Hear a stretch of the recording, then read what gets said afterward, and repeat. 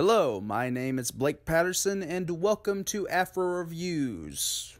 From Bone Tomahawk to Dragged Across Concrete, S. Craig Zahler has established himself as a gifted and daring artist.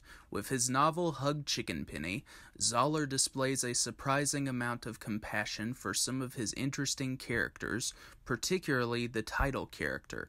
In Hug Chickenpenny, Zahler creates a gothic fantasy concerning the childhood of an anomalous child and his experiences at a flawed orphanage and with other adults who adopt him.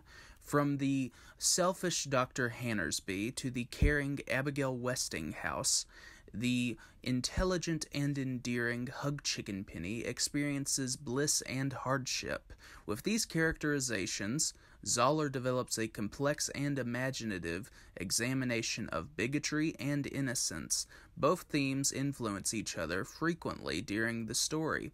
The imagery in Hug Chickenpenny is so vivid it can easily place the reader in this surreal world. Descriptions of the environment are never pretentious and unnecessary, like in a William Faulkner novel, and Zahler balances the imagery and dialogue so well. Hug Chickenpenny is an evenly structured tale with some of the most fascinating characters and ideas in recent memory. In the literary world, Zahler proves he is the most provocative talent since Bret Easton Ellis. Both authors are stylistically different, but they display boldness and personality.